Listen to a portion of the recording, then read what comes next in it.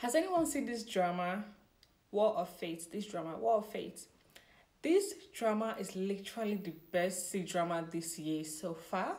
Okay. I know the year just is almost in the middle. It just 5 months into the 2024.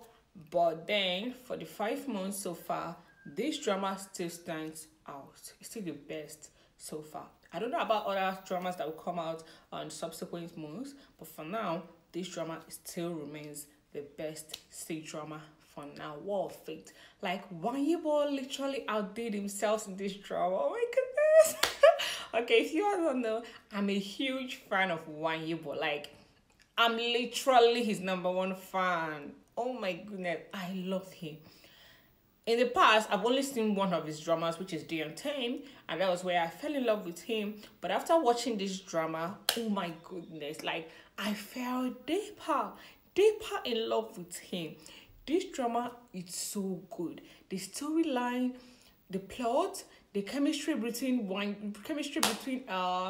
Wanyibo and his mentor. I think his name in the drama is Werolan, and Shentunan. Their chemistry are top notch. And then the chemistry between Werolan and Shenji Zen, I think that is Shentunan's sister. Their chemistry is superb. And then what's that Werolan's fiance's name? Chanwon Miabiu. Sorry, I can't remember her name, but that girl literally cracked me up. Like, especially in that scene where Wanyibo was like, I want to call up the engagement. And she was like, who is she? Who is the woman? And Wanyibo was like, no woman. She literally beat him up in that scene. Like, that scene cracked me up. But then I love their chemistry. I love the way they turned out to be just friends. I love the way that the girl didn't say, okay, you must marry me. I'm not going to calling the engagement off. I love the fact that they literally made the drama to be based on Communist Party and what's the name of the other party? I think Kuomintang. Yeah, Kuomintang party.